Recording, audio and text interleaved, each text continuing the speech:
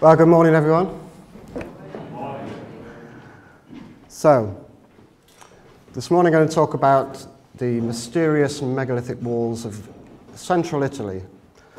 They're an embarrassment to the archaeologists of Italy because they hint at an early date of construction. Recent research by independent researchers have put the dating of these walls back to 5000 BC.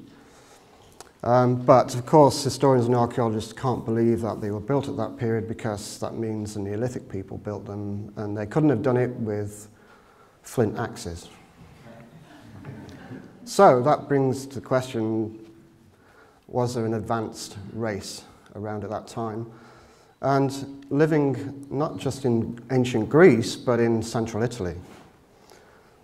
So I'm going to take you on a tour of some of our findings and see what you think. Now, I'm not plugging this because it's my first book, but it relates to the Etruscan adventure.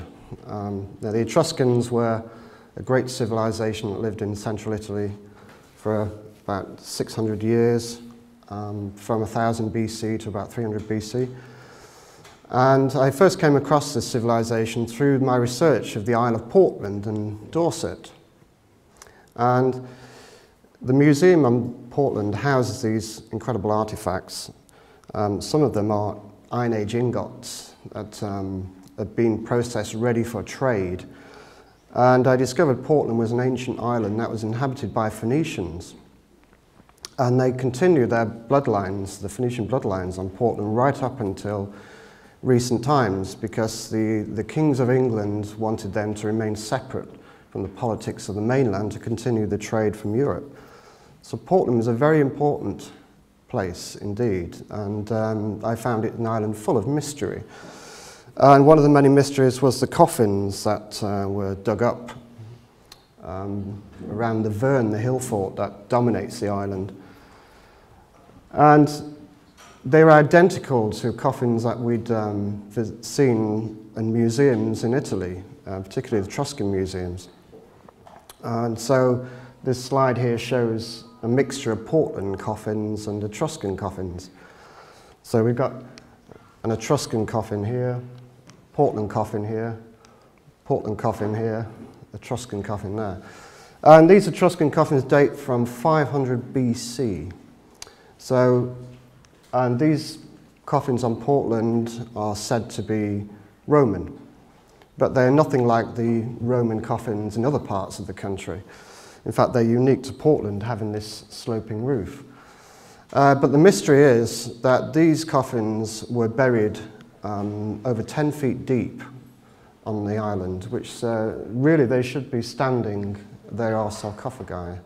So somebody, perhaps the Romans buried them to disguise the fact that the island was inhabited by a race that they had superseded, if you like. Because the Romans took over everything the Etruscans had and used their engineers to build their empire and fuel their war machine. So later on, after a few years of research on Portland, I decided to make a few trips to Italy, and I managed to meet up with Giovanni Fio, who to me is sort of one of the great alternative writers in Italy. And he's been writing about the mystery of the Etruscan for many, many years. Unfortunately, very few of the books are translated into English, but nevertheless, after painstakingly translating his book, I got the idea of what he was saying. But he speaks good English, and he gave us a guided tour of the area around Pitliagano, which is a great tooth of valleys in the south of Tuscany. And there he showed me these great rock-cut passages that were carved out of solid rock through the valleys, leading to burial mounds, sometimes leading to Acropolis, sometimes leading to the rivers or wells or sacred places. They're sacred passages, basically. But their purpose is a mystery, and so I'm a great lover of mysteries. So I became fascinated with the spirit of the Etruscan thanks to Giovanni Fio. And so I decided to do some research on the Etruscans, and they were a fascinating race. They dominated the area from the Po River in the north to the central Campania. They had basically 12 cities around a central shrine to the mother goddess, Volturma. So that reminded me of the Celts and some of the themes of John Michel.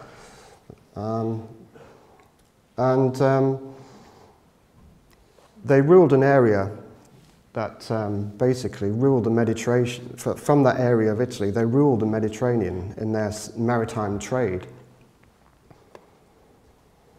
But there was little left at their capital city of Tarquinia, which is now just fields, but with a hut that'll take you to some of their painted tombs. So I wanted to see some of the Etruscan buildings and get a feel of their architecture. So the best place to go was Vulci, which, as you can see on the plan, is northwest of Rome. And Vulci is a spectacular setting, tufa valleys with great gorges, lakes. And this is a view from the city looking down to some of the gorges around. So it was a highly protected plateau, so a perfect place to build a city. And then here we found some of these wonderful ancient preserved Etruscan walls, which, according to George Dennis, the great 19th century antiquarian, are built in the emplectron style, which means they were lengthways and endways alternating. That was the way the Etruscans built their walls. And generally squared blocks. And often you find that they're framed by these sort of curved stones to make a kind of frieze or cornice around their buildings. And at Seveteri, one of the great cemeteries of the Etruscan, you can see this same architecture in plectron masonry, corbelling, cornicing. And, but at this cemetery we came across other tombs which seemed to be earlier. And some of these round tombs had almost like oriental styled cornicing, and even these strange round tumuli tombs. Some of them had polygonal masonry in them, which is like separate individual stones of different shapes, all fitted together perfectly, so you couldn't even get a knife between the joints. And some of the stones are so large that they were over 2 or 3 tons and measuring over 5 feet high by 6 feet long. So and I started to wonder about this masonry, but here are some of the painted tombs from that particular early tomb there. It reminded me of the ancient Egyptians, and certainly in style and colouring it was very impressive. So we decided to visit one of the 12 federation cities of the Etruscans, and one of them was Perugia. And Perugia has this unique archaeological site because its walls still date back to the Etruscans. So these walls date back from 600 BC, and this one is called the Etruscan Gate. So this masonry you see here is from 600 BC. And the Romans have added to the gate and probably built this section up here, which looks newer, as earthquakes have caused splits over the centuries in the old masonry. So it was a good example of Etruscan masonry. So we got addicted to a lot of the Etruscan sites and decided to visit all the 12. And one of them is called Roselle on the coast of Tuscany, and on its plateau, its central area, there are typical Roman buildings and some Etruscan buildings. But around the outside of the city were these great massive megalithic walls that were made from great boulders. And they were put together with rough boulders and then cut right down. So you can see that looking down how they've cut the rough boulders so that there's a flat surface, which is a bit of a feat. Nevertheless, some of these boulders weigh over several tons. And they didn't seem anything like the Etruscan walls that we'd seen in all the cities we'd visited. In fact, the guidebook to Roselle says that those megalithic walls are Etruscan. I said, well, it doesn't feel right. They look older, they're worn, they're more weathered, they're not squared. So it felt as if they're from an earlier period, but there was no information to help us into who may have built these walls. And then we decided to visit Cosa because there was a reference in George Dennis's book, The Cemeteries of Etruria, that there are polygonal walls there. So I got interested in the polygonal walls after seeing them in the cemetery. So we went to a place called Cosa, which is just north of Rome on the coast. And the central area again had the typical Roman masonry, which you find even in this country, the sort of rubble infilling. And then we found the typical implectron Etruscan walls with the cornicing. But further along, we saw that there was a wall beneath the foundations of the Etruscan wall. And this is polygonal. So we thought, oh, here's a good example of Roman Etruscan and something from an earlier time. And yet all the guidebooks were saying that the polygonal walls date from the Roman times because they can't imagine a civilization sophisticated enough to have built these walls. So it had to be the Romans who had iron tools in order to chisel these great blocks. And now you see my first polygonal wall. And the outer walls of Cosa are quite magnificent too. You see there's my partner Caroline posing to show you the size of these walls that's still standing. Again, the guidebooks say that they are Roman, but George Dennis cites earlier writers, Roman writers, saying that the walls of Cosa were ancient, long before the Etruscans, and that Cosa was built by a mythical race who survived the flood. So I thought, well, that sounds interesting, must look at that. And the megalithic gate at Cosa, if it was Roman, there would have been an arched gate here, but there's no arched gate. It was probably breached by a lintel, which has now been broken up by farmers. The strange thing is, Cosa wasn't even on the tourist route.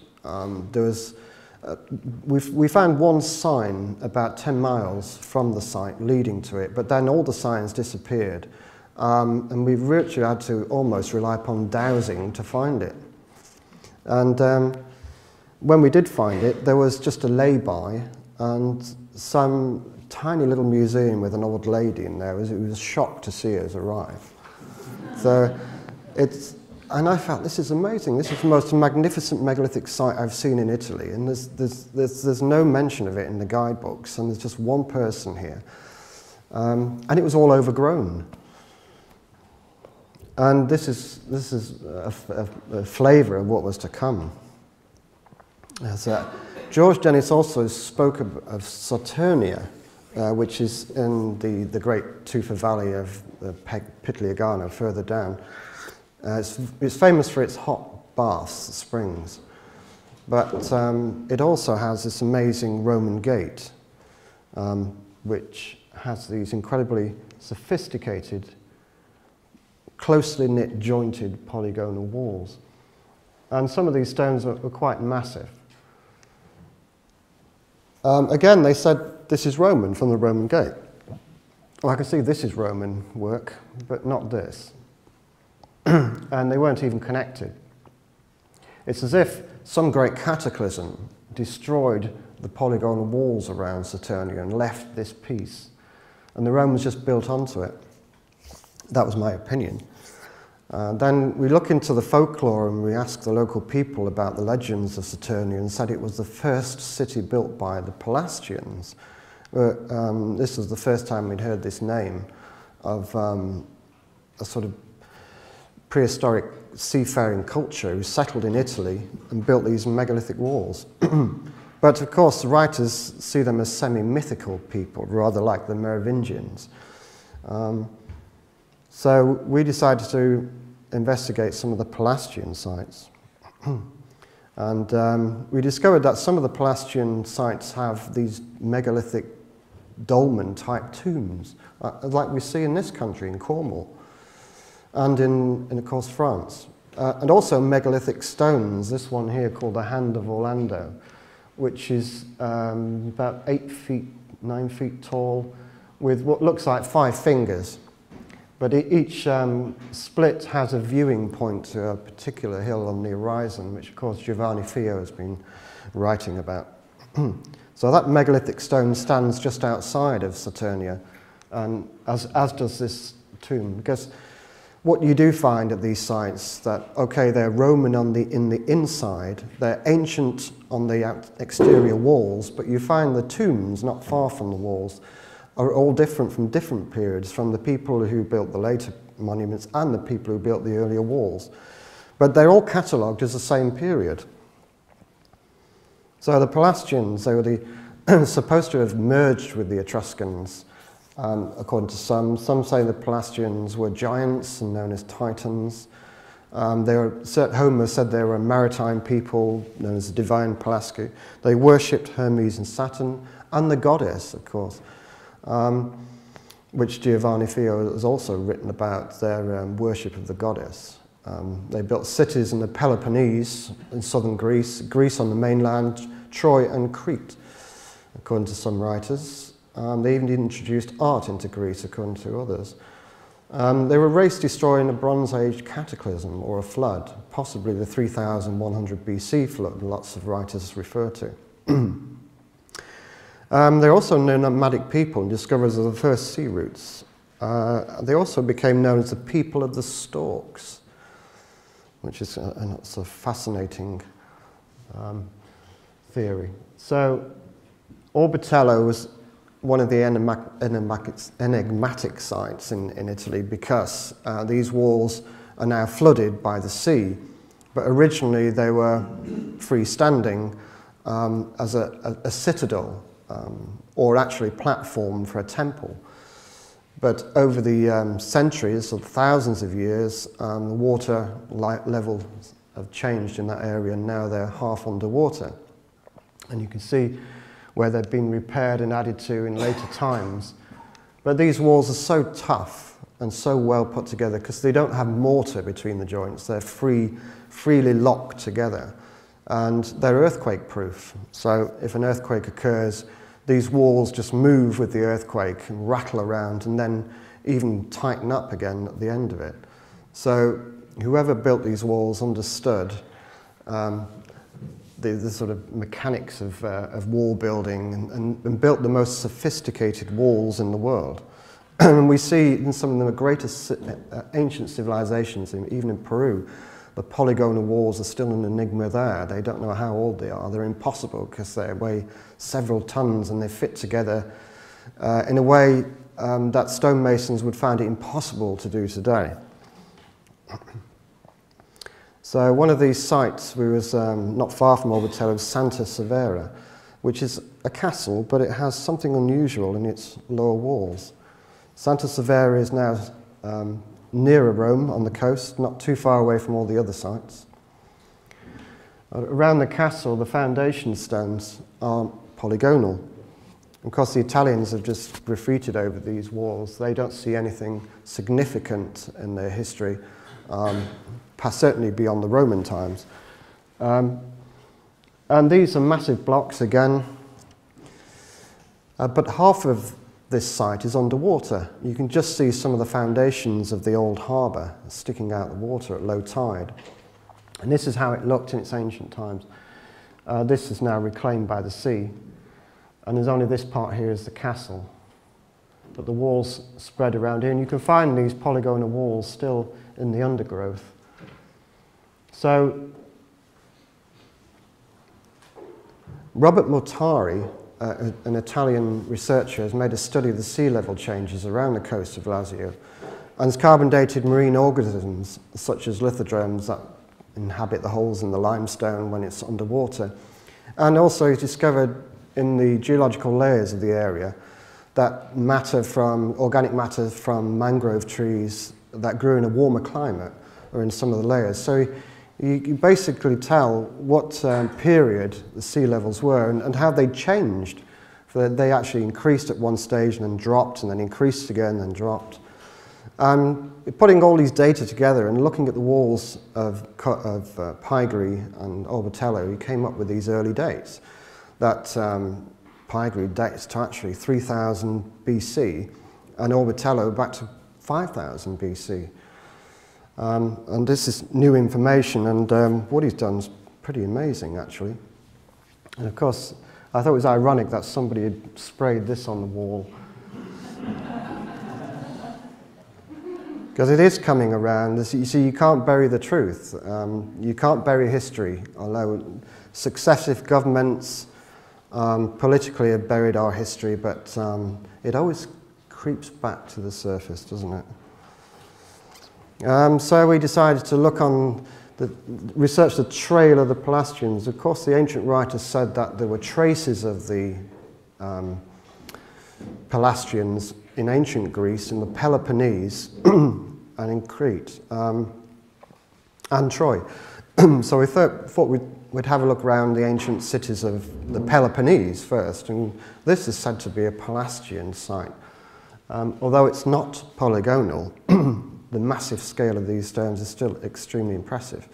May have been built by, in the Bronze Age group. Some say that the walls date from Roman times as usual, but others say they go back to 3000 BC. In fact, Homer said that the walls of Tiryns were built by the giants back in the days after the flood. But of course, archaeologists and historians ignore myths and legends because, yes, they are exaggerated. But there's always a grain of truth I sometimes find in these old traditions. This is one of the corridors through Tiryns.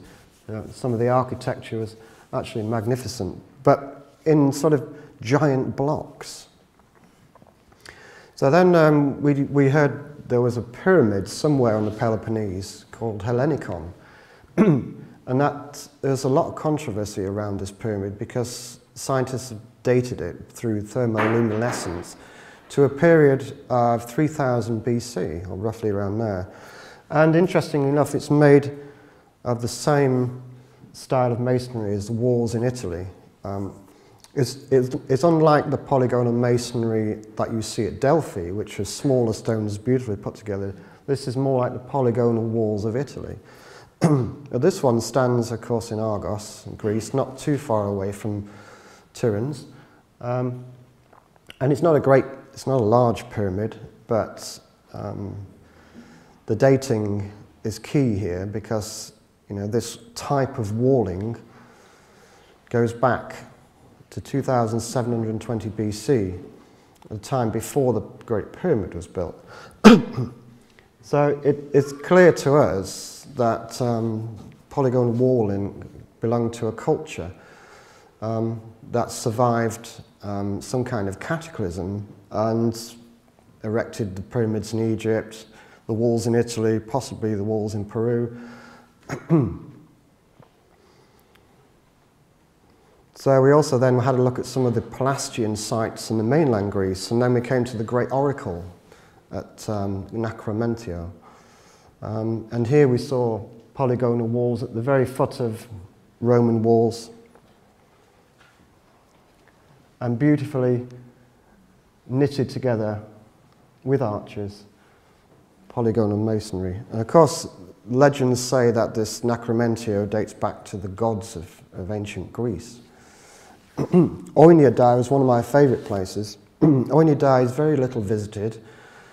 It's on the coast of Greece, on the west side of Greece, not far from, below Parga, but above the canal. And what we discovered here was this great fenced-off site that was protected and owned by the EEC. And they'd put this great 10-foot fencing all the way around this site. And there was just one old lady that was there with her knitting, taking admission, and she hadn't seen, I don't think she'd seen people for a long time.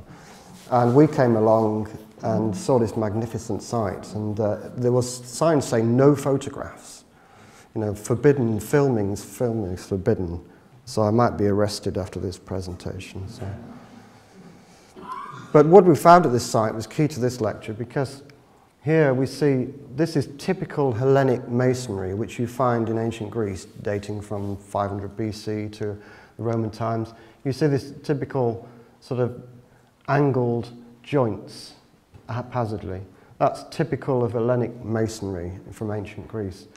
But here you see that a polygonal wall is being knitted into this more modern wall, because the masons who built these walls could not produce these. So obviously these are earlier and built by a more sophisticated race who could not, they couldn't reproduce. So then we were told that Crete was one of the centers of the Pelasgians, but as we spent 2 weeks looking around every site in Crete, we couldn't find any signs of polygonal walls.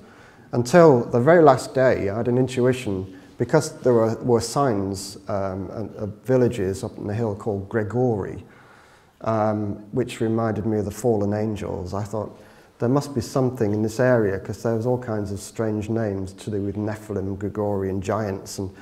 And sure enough, on the top of this hill, there's ruins of an ancient city known as Axos. And at Axos, we found this trace of polygonal wall, the only polygonal wall on Crete. And of course, something had destroyed this site from a great tsunami and flattened the wall, the whole site. It looks either the 1500 BC or 1400 BC eruption of Thera caused the destruction, or something much earlier. But we were looking at the remains of an ancient city that was destroyed in some great cataclysm, that's for sure.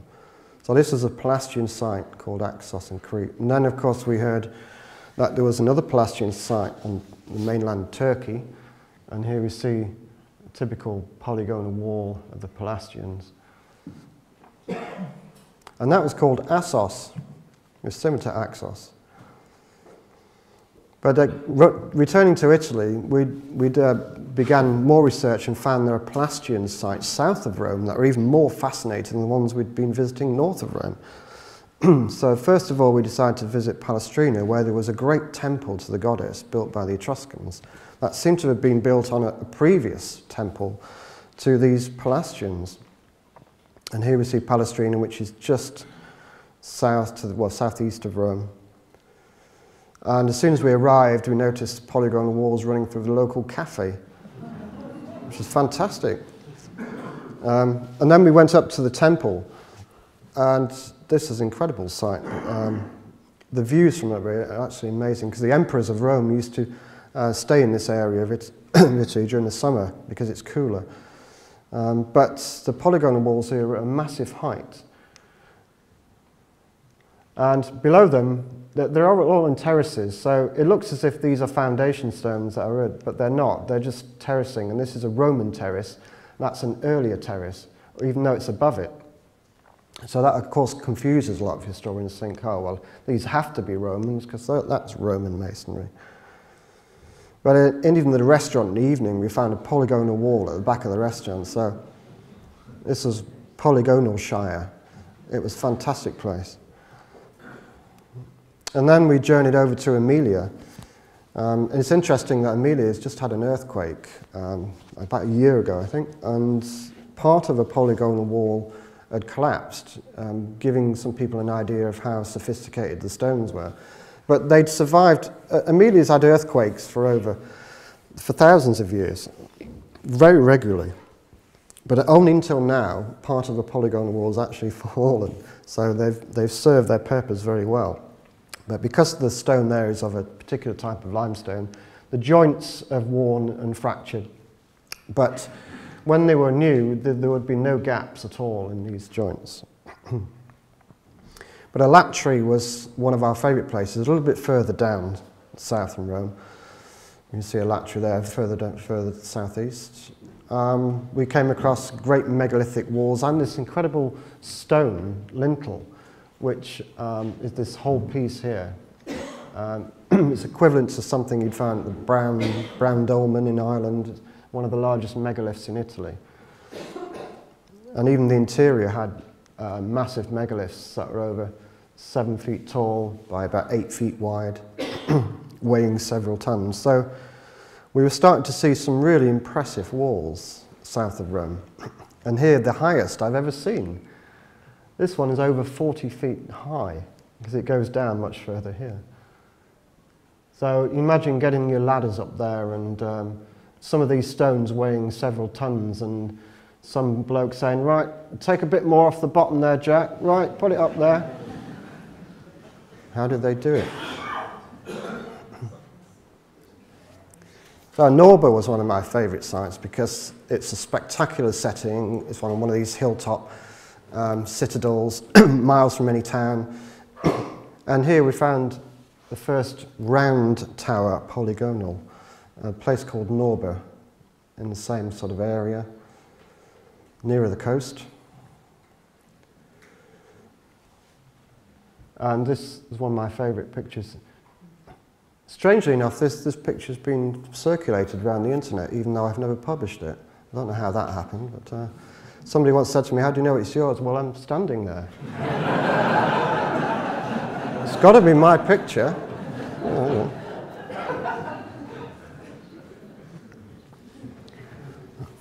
Here's Caroline next to some of these massive blocks.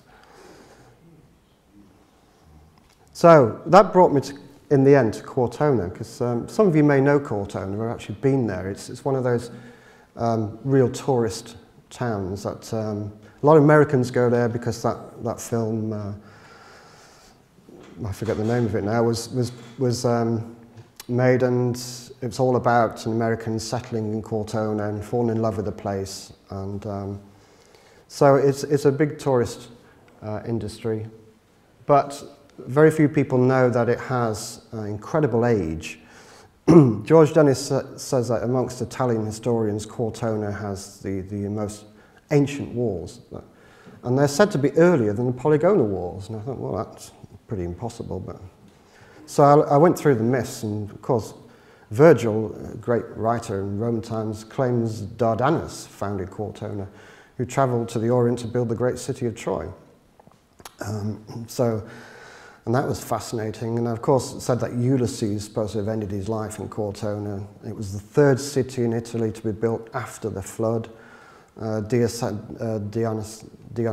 of Hyrcanus writes, a memorable city of the Umbrians, and that it was taken from them by the Pelasgi, who used it as a bulwark against them, seeing it was well fortified. So, and it was also one of the 12 great cities of the Etruscans. But writers say it's retained its Pelasgic character. So we sort of went to the centres, through all the bars and the shops, and had a look down to the base of the city and found some of the walls and started to look at them. And here we found, again, massive blocks. This is this piece here is longer than the van. And they weigh, because they're almost as thick as they are long, they are truly massive stones. But they're not polygonal, they're not shaped in a polygonal way. They are fitted together very, very closely, but it's the amount of wear on these stones, because these stones are sarsen stones. They're made of like grey wacky, very hard glacial sandstone, like the stones of Avebury. So they're extremely hard. And if you look at the wear on them, you know, it doesn't take an expert to work out that these stones are of a great age indeed. In fact, most of the stones, very, very little of them survive because they've been worn away. Apart from one section, which is so inaccessible, it took us 3 or 4 days to discover where it was and even get near it. It's called Terra Mozza, and it's supposed to be the most massive wall in Italy. Now, this is taken with a telephoto lens. It's the nearest I could get to this site because there's private property in front of it, and that's let out to holding makers, so you can't go through their grounds. There's barbed wire around it. But behind, and only in the winter, which this was in February when we went there recently, can you get this view because vegetation completely overgrows it after the springtime?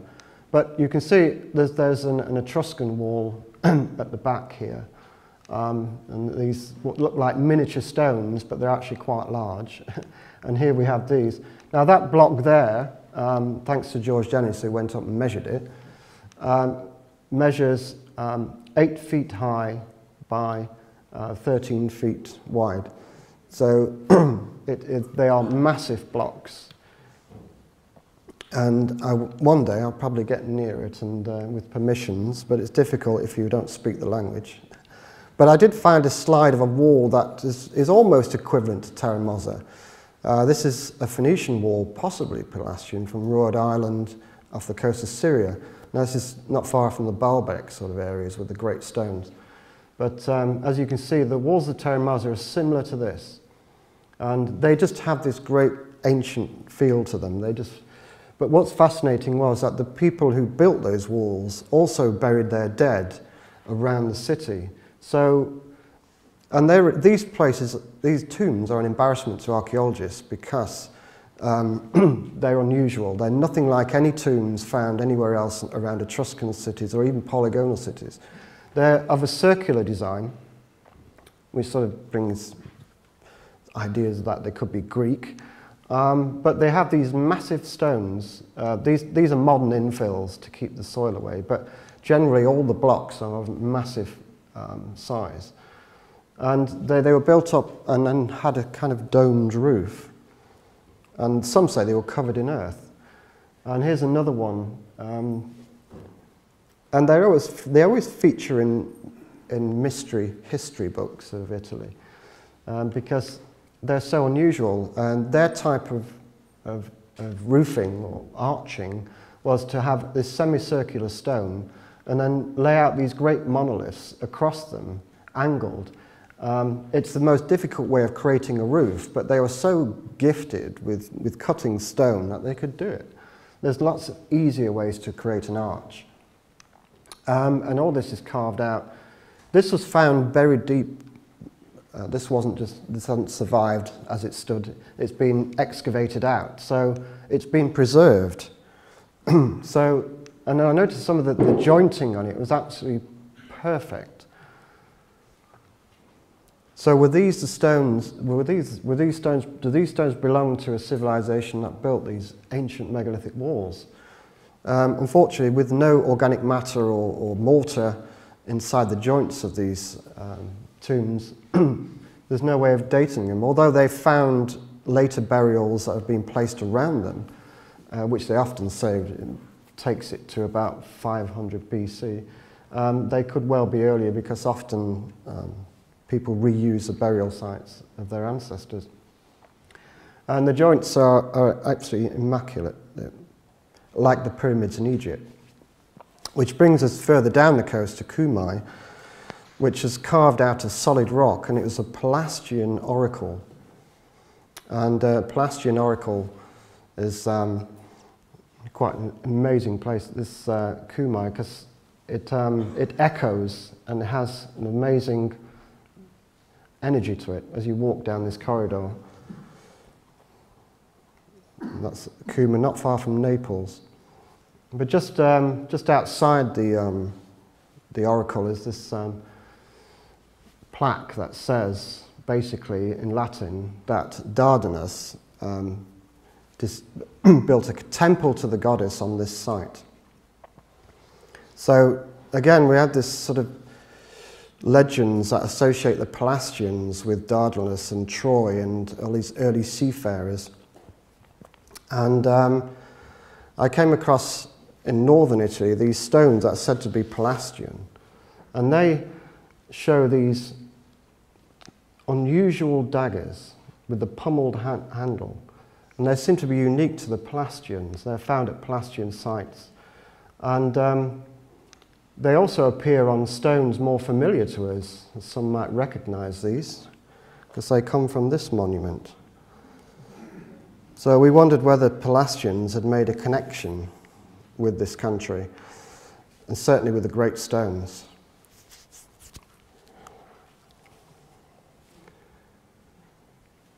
So our journey is continuing further south of Rome, where we'd heard there's incredible polygonal walls at Terracina and other places. And we're sure we're going to find some even more fascinating places, but the myths around the Palastri is certainly fascinating, but the results of the testing and dating, certainly from the layers and the carbon dating of sea creatures in the walls, certainly put these, some of them back to pre-flood times of 5000 BC. So it seems to me that perhaps in Turkey we had the earliest civilizations who, because they found polygonal walls in Turkey dating from those times, and that they spread into Italy around 5000 BC and carried on building all the way up until probably around about 2500 BC, where their walls were replaced by regular masonry. The technology was lost. And maybe some of the survivors went over to Peru. I said it's just a theory, but you know, who knows? So that's it, I'm afraid. So thank you very much.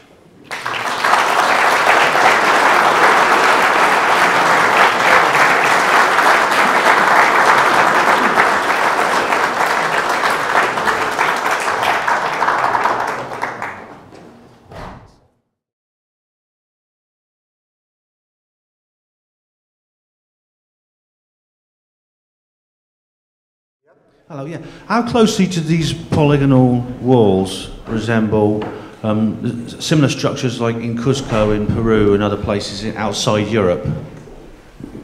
How identical are they? Because, yeah, they look very similar to me to these structures you find in places like Cuzco. That's correct. Supposedly built by the Incas, but they're much older. Definitely. And I think the same peoples, using the same technology, were able to navigate the globe in prehistoric times.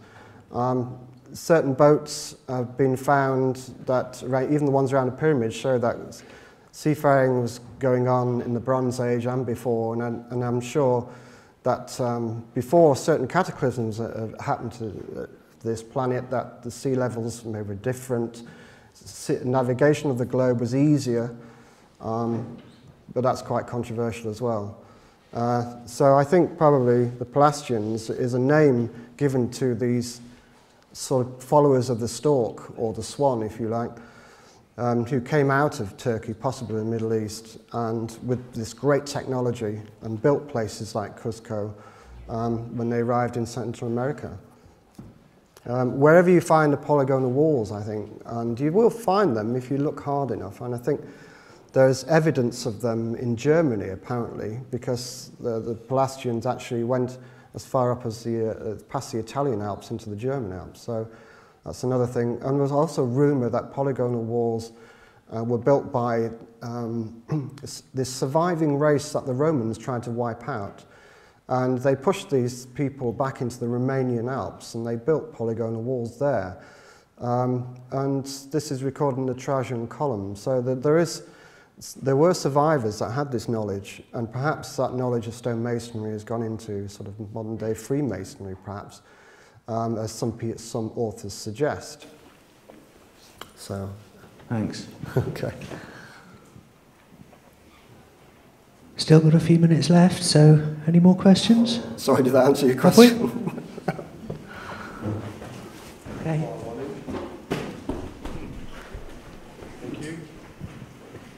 These structures seem to be like cliff-like faces, but did they actually enclose something? Or were they just on one side of something? Yeah, they always enclose. They're always circular walls. They're always enclosed some kind of citadel. But the citadels often had no remains of anything ancient as the walls. But the Romans obviously had reused the building stones that were inside these citadels. So. But yeah, they were always enclosing something, and that's the other mystery. Why did such a sophisticated race want to build such mighty walls? That is another question that nobody seems to sort of ask. It's as if they were so mighty and so great, why were they having to put themselves within these great walls, as if they are fearful of something? So what were they fearful of is the question. And why were they earthquake-proof?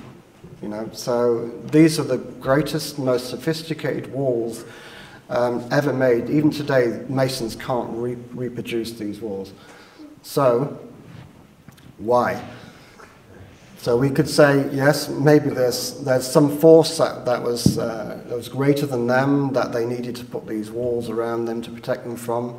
I'm not going to the idea that there were ancient aliens, but certainly there were sophisticated races on this planet long before, as even miners have found out-of-place artifacts at the bottoms of mine shafts several miles down, that show there was a sophisticated race thousands and millions of years ago. So, you know, we've only developed in a few thousand years. There's a lot of history in this planet, and some of these walls give us a window into that mystery. Thank you. Another question? One more? Okay, we're going to make this the last question. Okay.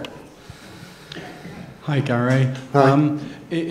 You mentioned that some of the walls were limestone, and you mentioned also use of sarsen stone. Yes. Is there a pattern of what the type of stone is, and if so, is it local to the surrounding area, or did they bring it in? Yeah, I'm glad you brought that question up. I forgot to mention it before. That they vary.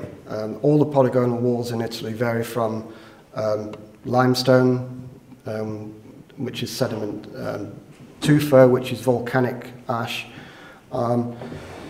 travertine, which is glacial limestone, which is very, very hard. Now, some of the experts in Italy say that polygonal walls must be made of certain types of stone that split naturally into polygons. But travertine, as anybody knows who deals with stone, splits horizontally and is very difficult to make into polygonal walls. So, and it's very, very hard. It's almost crystalline limestone. In fact, we use it in the backs of our fireplace now, travertine. It's very popular because it's cheap, but very hard. So whatever argument they put to us, we can always say, well, you know, there's examples of sarsen, travertine, extremely hard stones that don't split naturally into polygons. So, yeah, there's no fair rule. Often the stones do come from the local quarries. That's shown that there is, but some of the quarries are a fair distance away from the citadels. Some say that they burrowed into the citadel itself, took the stone and used that to surround the walls, but there's not a lot of cases for that happening at all. So, again, rather like in South America, they'd haul the stones a long distance to create these walls. And they had, like this shows, a guttering system as well throughout the city, a sewage system, water system. So they were very sophisticated people. In order to build these walls, they had to be. Okay, so thank you very much.